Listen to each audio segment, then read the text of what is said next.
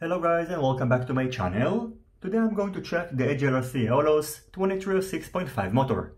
This motor is available in 2 kV options, 2550 kV which is compatible with up to 4S batteries, and 1900 kV which is the version that I'm going to test in this video, which is compatible with up to 6S batteries. In this video I'm going to bench test this motor using my motor thrust stand and then head outdoors and test it using my newly built HGLRC Sector 5V3 HD freestyle quadcopter, which I plan to feature on a separate video.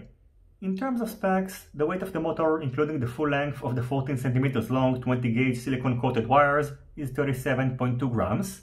As expected from a high quality motor, the motor bell is secured using a hex screw, and after removing it, you'll be able to separate the motor bell from the stator.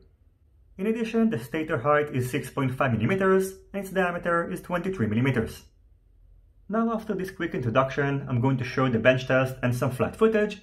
And personally, I can tell you that I really like this range of kV since it works very well with 4S batteries, but still allows you to use 6S batteries for extra power. But keep in mind that using 6S batteries, in general, your flight times are going to be relatively short. I hope you will enjoy the rest of this video, and as always, if you have any questions, feel free to ask them in the comment section down below. Don't forget to leave a thumbs up if you like this video, and consider subscribing to my channel and hitting the notifications bell if you're not already subscribed. See you on my next videos, and goodbye.